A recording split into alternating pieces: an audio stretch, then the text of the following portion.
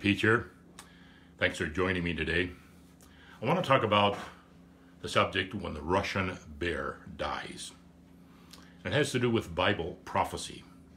Some people are really getting nervous these days when they think about what's going to happen in the future, in the world, in our country. Not too far down the road, in a few weeks from now, we're going to vote in the United States here for those whom we want to represent us in the government. And whether you realize it or not, this election is a very significant one between those who want to retain what we currently have in a constitutional republic as opposed to those who want to have a socialism or communistic form of government. And some people are afraid that Russian communism will take over the world. Others are afraid that Islam will take over the world. Well, I want to tell you up front, they're not going to, but I want to explain to you the best I can from the scriptures, because the scriptures are the final authority, not me.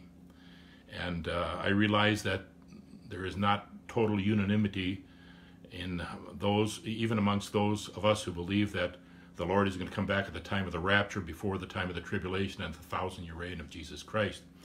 Now, we've shared with you this chart that we believe is an accurate way of understanding the future, and you can get it simply by going to my website, kelseypeach.com, Understanding the Times. And this is a result, as I've said many times before, it's a result of a literal, normal, historical interpretation of the Bible, grammatical interpretation of the Bible. You see, when the Bible was written, every word, every little jot, every little tittle, as they call it, like a T, a crossing of a T and dotting of the I, all of that was God-breathed. And we do have an accurate translations. We have records of those that were meticulously preserved for us. And so that's why we go to the scriptures to find out what's going to happen. Now, in the understanding of the future, sometimes we have to take portions from this book and that book, and we have to try to put them all together. And I have a chart that I would be glad to send you in addition to this one if you're interested. And I was listening to a man just the other day, and he spoke for about an hour, but I agreed basically with everything he had to say. We might have a slight difference in reference to what Ezekiel mentions in Ezekiel 38 and 39, where it talks about things that are going to happen in reference to Gog and Magog, which we believe is a reference to Russia. But so I want to talk about Russia and the allies that it's getting together right now. And I want to talk about the United States. Is it found in Bible prophecy? And so we want to talk about that. I want to talk a little bit about Nebuchadnezzar's dream that God gave to him, King Nebuchadnezzar's dream about 2,600 years ago, and how that relates to us today. And the revived Roman Empire. If the four world empires came into existence as was predicted, and it happened literally, why should we not accept the last part of that, the revived Roman Empire, as being literal as well? Now, we do believe that it's going to happen the way the scripture says it's going to happen. So we want to talk about that. And we also want to talk about the promotion of the Antichrist, what's going to happen right after the church is raptured out of here, that is, true Christians are raptured out of here, or taken by force out of here. We want to talk a little bit about Israel's, the Samson option. And maybe you don't know very much about that, so I want to speak briefly to that. And also the rebuilding of the temple in Jerusalem. Jerusalem had Solomon's temple, and then they rebuilt one, which was destroyed. But there's another one that's going to be rebuilt, and the Jews have the equipment to do it, and the building material to do it, and they can do it in very short order. And then also we want to make reference to what's the four horsemen that are mentioned in Revelation chapter 6, and also what's going to happen under the sixth seal judgment that is mentioned in Revelation chapter 6 and verse number 12, and how we believe that this correlates to the time of the middle of the tribulation. So we want to talk about that. And then we also want to talk about why 1/4 of the world's population is going to get wiped out in one of these seal judgments. 3 of the 10 kings that have promoted the Antichrist to the position of power are going to revolt against him, and he's going to turn on them and destroy them and their nations. And that's when 1/4 of the world's population is going to be decimated. Now, believe it or not, the globalists, and they come right out and talk about it. They say, well, we have way too many people on planet Earth. and they want to reduce the population down to about 500 million people. They say that's sustainable. Over that, we have almost 7 billion people. You think about that, how many people they have to get rid of to have a 500 million population here on Earth. That's almost, what, 95% of the population has to be gotten rid of. Will you be one if you're left behind? Well, you need to understand what's going to happen. And then also, what's going to happen in reference to some of these other things. As I mentioned, the mark of the beast, where does that fit in? When does the Antichrist require that of people? We're going to want to look at that. And then why does he have his image, the image of the Antichrist, set up in the temple by the false prophet? We want to talk a little bit about that. And how God is going to preserve the Jews in the latter 3.5 years in a place called Petra. I've been there. It's a bowl-shaped area. And Satan's going to use the elements of rain and water to try to flood out the Jews. But God's going to miraculously protect them there. And also, we want to talk briefly, I know this is a lot of subject, but I want to refer you, by the way, to the article that I'm going to put that corresponds with this. I have many articles that I've written on Bible prophecy, and I'm going to post one that I wrote several years ago, but I've revised it just slightly in light of the current events, and to try to make it as clear as possible as I can for you, so that you'll understand what is going to happen in the future, so your hearts aren't all worried about everything else. You see, in Revelation chapter 1 and verse number 3, we're told that if we as believers read the scriptures and we study them, we can have a happiness, even though we're not going to be involved in the incidents that take place during the 7 years of the tribulation. We can rest at ease because God is still on the throne and he will not forsake his own. We might die in the process, but we cannot lose our salvation. My grandfather, W.B. Peach, got a picture of him here, by the way. He used to be on KXCL radio many years out of Waterloo, Iowa, and his theme song was, "God is still on the throne, and he will never forsake his own," something like that. My grandmother used to sing that. He had to go in at about 11 o'clock at night out of KXCL. He was heard coast to coast, and this is actually, and a guy in Montana heard him once, and I met him, and he said, W.E. Peach, or Dr. W. Peach, your grandfather? I said, yes, he was. And of course, my wife's dad was on Coast to Coast Radio, as well as my dad in Japan, and his were heard all over Japan. I was in Central California, and I don't know how far mine reached when I was back there many years ago. But anyway, we want to talk about this and how Hitler wanted to have his 1,000-year Reich. Where did he get the idea of 1,000 years? And what the globalists are planning to do to bring about peace to this earth without Jesus Christ, the Prince of Peace.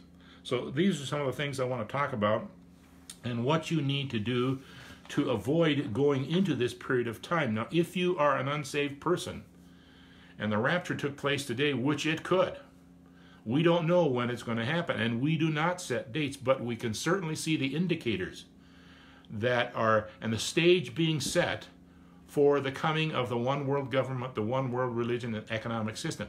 You have to be blind not to see these things happening. And even the things that's happening in the United States are all being orchestrated for things to come. Keep in mind, if you're a Christian, God is still in control. He is sovereign.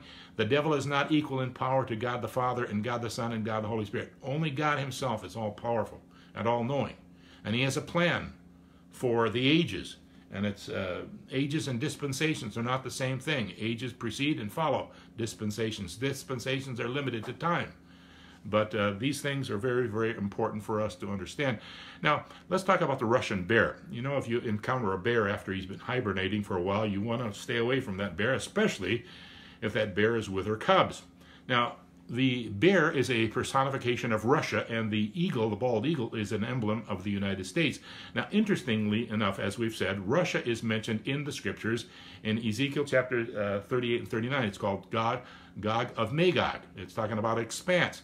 And if I had time, I can refer you to another message by one of my former professors who goes into a great deal of detail in this. So if you're interested, just let me know. And by the way, I do appreciate so much you and others who are sharing these messages with others, because, one of these days, when all whom the Father has given to the Son have come to him, we get to go home to that wonderful place that Jesus has been preparing for us for almost 2,000 years. He said, I'm going to go away and prepare a place for all of you. And we believe it's a reference to the New Jerusalem that's mentioned in Revelation chapter 21, verse number 9. Jesus isn't married to a city. He's married to the people who will reside in that city. So anyway, God revealed certain things to King Nebuchadnezzar. He said, Nebuchadnezzar had this dream of a man with a golden head, a breast of silver, thighs of brass, legs of iron, and feet, 10 toes with iron and clay, brittle clay. Well, we know that the Babylonian Empire came and went, the Medo-Persian Empire came and went, the Grecian Empire came and went, the Roman Empire fizzled out, but the revived Roman Empire is still going to come in. So if we believe that these empires came and went, and we took them literally, why should we not also believe that the 10 toes, referring to the 10 kings from the revived Roman Empire that are going to push this one guy into power, the Antichrist, who is going to be the agent of the devil, along with the apostate church? You see, these two agencies, the 10 kings from the revived Roman Empire around the Mediterranean Sea, including England, as well as the apostate church, are going to push this man into power. And he's going to have to share that power initially with the 10 kings, 3 of which he's going to dispose of quickly, and then later on in the middle of the tribulation, he's going to gain all power over the whole world. And it's going to last for 3 years, 3.5 years.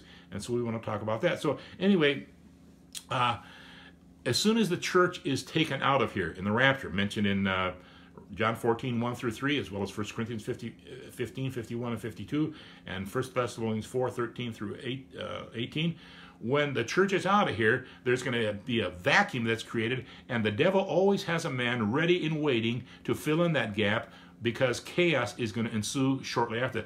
Look at our world today. Look at all the riots and the mob action, the stuff that's happening in our world. If you disagree with somebody, you go out and kill them. Some of those senators that are opposed to certain things, their names and their addresses and their phone numbers and social security number are being exposed. I heard the person that did that's in trouble, big trouble right now. But we're in a world in trouble. And when the church and the Holy Spirit, who is the restrainer, is taken out of here at the time of the rapture, this world is going to be in terrible chaos. And my friend, you don't want to be here at that time. Now, it's not the end of the world.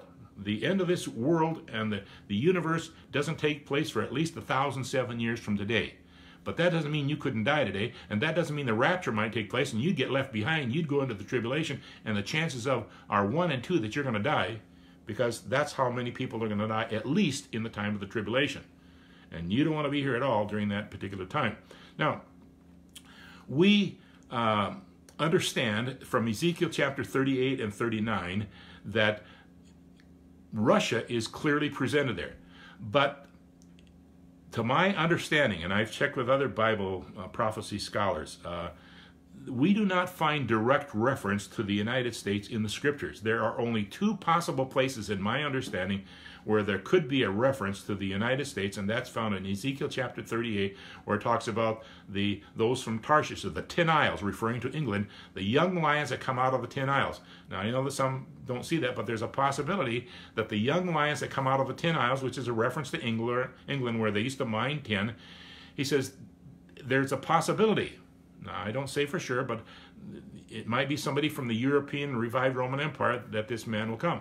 We don't know. We won't know about him, and he won't be identified until after the time of the church is gone here. But there's that possibility. Now, there's one other possibility where you find the United States mentioned in Bible prophecy, and that's in Revelation chapter 16, when all the nations of the earth converge in on Israel to try to wipe them out once and for all, and that's called Armageddon. The campaign of Armageddon in the book of the Revelation. So if you put all these pieces together, I think it will be helpful for us to understand this, and also to live in peace, having the peace of God in our lives without getting all bent out of shape and trying to do all these things and manipulate things like some of these people who call themselves Christians, the social justice people, or they add to the gospel, the social justice gospel that they say you got to do, to usher in Christ's kingdom. That's not going to happen, my friend. Now, as I mentioned, I made mention of the Samson option. Nobody knows, I mean, some people do, but we don't know exactly how much power Israel has. But they apparently have nuclear, chemical, and biological weapons that they could use, if necessary, if they feel like they're not going to win. Might as well take everybody out with him. So it's called the Samson option, where if they get cornered, they'll release everything. And I heard recently that they are the 7th or the 8th most powerful nuclear power in the world today. And so I just say that to you because this may be one of the things that will be used to tell the people of Israel, okay, you have this, but think of all the people coming against you. You're not going to survive. Well, listen, you want peace. We'll provide, this Antichrist that says, I'll provide peace for you, but you have to let me protect you in exchange for your weapons. So apparently they're going to trust this guy. And, but that's apparently going to be a big mistake. Now, some of this is just my thinking, okay? But the rest of this stuff that you can look in this text that I'm going to present to you, I want you to check it out for yourself, because what I say doesn't matter if it doesn't line up with the scriptures. See, I'm not getting any new revelations from God today or new information. No, the scriptures are complete for now. We have everything that we need for life and godliness. We need to study the book to show ourselves approved to God, a worker who doesn't need to be ashamed, who handles the scripture rightly dividing it, understanding that God has different rules for different people in different times. You're never commanded not to eat of the fruit of the tree of the knowledge of good and evil. You don't even have it around. You don't have the fruit from the tree of life. You're allowed to eat any kind of animal today if you want. You can eat any kind if you can pay for it and eat it before it eats you, and you can give thanks for it. You're not restricted on doing work on the Sabbath. You don't have to offer bloody sacrifices today. And that's what this dispensation chart is trying to point out to people, that we live in different rules today than they did under the Mosaic law. And if you're trying to come to spiritual maturity by observing the Mosaic law and then try to impose that on other people, and some of these guys who call themselves Christians say, well, we need to impose the 10 Commandments and all the 600 and some rules upon everybody else in the world. No, that's not the way it's going to happen in Christ's kingdom, see. And, of course, there is a lot more that we could say about that. Well, in Revelation chapter 6, we have 4 horsemen. We have the white, the red, and then the black horse and the pale horse, representing conditions. The white horse represents a false peace. Red horse represents the war that's coming. Then when you have wars, you have famine. When you have famine, you have death. Then in the 5th seal judgment, you have these people who become believers and who are opposed to their Gentile people, who are opposed to the apostate church, and they get killed.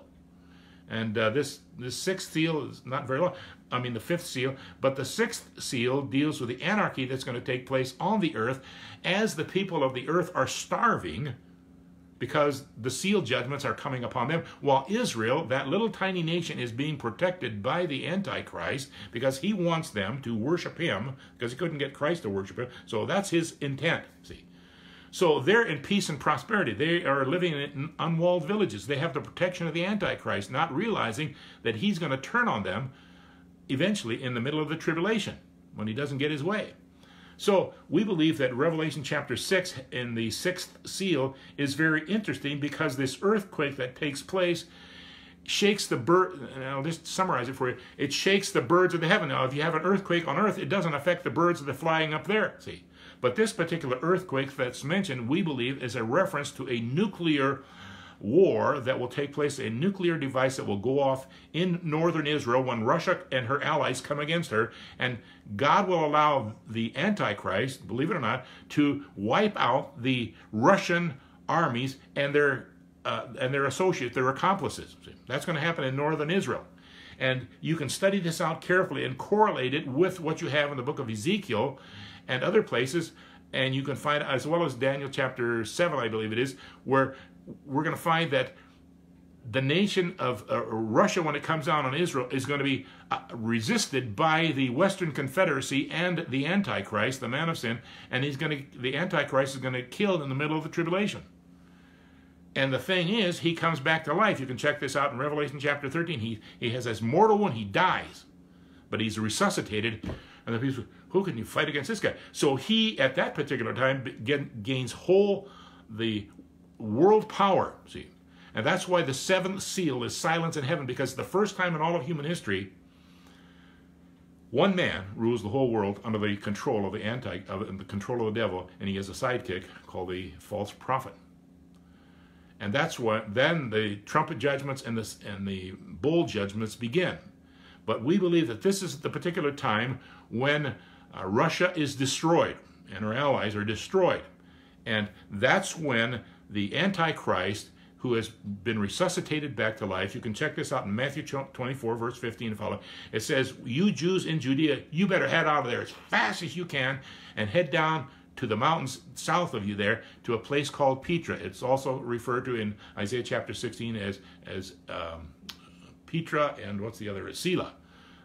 That's the place. I've been there. It's a bowl type area, and we're told in Revelation chapter 12 that as the Jews are fleeing down there, the devil is going to take control of the weather. He's going to cause a flood that's going to try to wipe them out, and God's going to cause the earth to open up so that it swallows that water, keep the Jews preserved there during the last 3.5 years, as the devil tries to wipe out the Jews who wouldn't bow down to him in the temple there where they have been sacrificing things. And you see, when the abomination of desolation is set up in the temple, the Jews are told to get out of there as fast as they can. So that's what you have there. So, as I mentioned in the early part of Revelation chapter 6, when the three kings oppose the Antichrist, who apparently comes from mixed blood. Now, you can check this out in the book of Daniel, chapter 2, verses 43, as well as chapter 7, verse 24. Apparently, he's somebody with mixed blood from, there's only one race, but he might be somebody from a mixed blood. And so they think, well, who is this little pipsqueak? See? And 3 of the kings, of the 10 kings, oppose him, and he gets mad at him and wipes them out. See? Now, you can check this out in the book of Daniel. But you have to put all these pieces together. And I'm not saying what I'm telling you is inspired. No, only the Word of God is. I'm just trying to put the pieces together so that you will understand what I believe, at least what I'm thinking. Now, the only thing that's really crucial is what we believe as far as how do we get saved. You may not agree with me. You may have a totally different perspective, but there's one thing upon which we must agree, and that is the gospel message and the way of salvation. The gospel message is that Christ died for our sins, was buried, and rose again on the 3rd day. Believe on the Lord Jesus Christ exclusively, and you'll be saved. That's the Christ of the Scriptures, not the Christ of the cults. See, that's what it takes. Now, let's go on here. Now, he crushes. Now, as a result of this, as I mentioned, famine is going to take place. Russia's going to come down on them and try to, it's coming for food. Now, in the process of coming down there, if you look at Ezekiel chapter 38 and 39, their primary objective is to get food. They're hungry, see. But they're also going to take the gold and other things that are there as part of the booty that comes from going to war. So we believe that this is what's going to happen in the middle of the tribulation. And also at the middle of the tribulation, he's going to require that everybody take on their right hand or their forehead his number, the mark of the beast, without which you will not be able to buy, sell, or trade. And it's going to be a very horrific time. I was listening to this preacher the other day, and he said, suppose you wanted to buy a car and you took money in cash to the dealer. They'd say, well, this must be dirty money. You see, they're hardly dealing with cash anymore. They're trying to get rid of it in a cashless society. And that's, even people today, and I think in Wisconsin, they have these things put in their hand, these little chips or, rice-sized thing put in their hand. Well, something like that's going to happen in the future where they'll have complete domination and control over people. Look at your phone. Every time you pick up your phone, even if you aren't doing stuff, they have ways of tracking you. We live in a technological society, my friend, and you need to wake up if you're not awake and stop fooling around with stuff that's of no eternal value.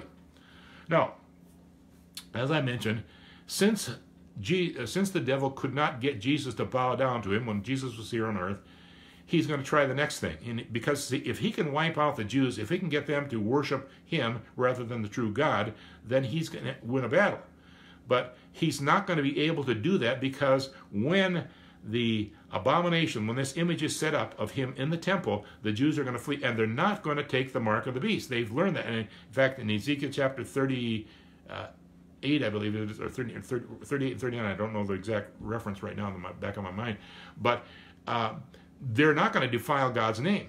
They're not going to take that mark of the beast, for which they're going to be persecuted, and he's going to try to wipe them out of existence. Now, as I mentioned, since these 4 world empires have come and gone, why should we not also believe that the future coming world empire, which will be governed by the Antichrist, the man of sin, and his sidekick, the false prophet, a Jew.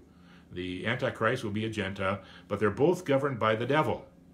And the devil's going to try to use this period of time to get the Jews to worship him, and they're not going to do it. And God is going to miraculously preserve the Jews in the wilderness, and at the same time weed out those who will not believe that Jesus is the promised Messiah. You see, in Philippians chapter 2 and verse number 11, there's coming a day when every knee will bow and every tongue will confess that Jesus Christ is who he said he is, the God-man. Now, you can do that now, and you can trust in Christ as your Savior now, but if you do it, without trusting him as your Savior, everybody's going to admit that. But that doesn't mean everybody's going to get saved. Universalism. That's not taught in the Scriptures. Now, don't buy, William Paul Young and others are teaching about universalism, the shack. If you're, abandon that stuff. He's teaching a false doctrine, and many of people are following that. And I hope you're not one of them. But it says many Christians are going to be misled by false teachers and false prophets who say, well, I got this, the Lord told me to tell you to send in money for me, see. And usually they're charlatans. So anyway, we know from Scripture that even as President H.W. Bush, the older Bush, when he became president, he talked about the New World Order. We can establish a New World Order. Well, that's what the people of the earthlings want to do. And God's going to allow it in time. Now, we don't know whether it's going to be immediately. Things could change dramatically, my friend, in this coming election. And, it's all part of God's big plan. God is not up there, I wonder what the Americans are going to do. He's not worrying about that at all. And in fact, those who shake their fist at God, according to Psalm chapter 2, he just laughs. You crazy little ant. What do you think you can do with me? Like the ant to the elephant. Well, God isn't an elephant, but people shake their fist at God. In fact, when they're suffering all this suffering in the tribulation time, rather than pleading to God for mercy, they shake their face and they blaspheme God, say, who are you to do this to us? And so it's going to be a time when God rescues the nation of Israel. He's going to start dealing with them as soon as the agreement is signed between the Antichrist and the Jewish people, that's when God's time clock starts up. Right now, the church is the chosen ones. They are the chosen one. Israel has been temporarily set aside, but God has not abandoned them forever.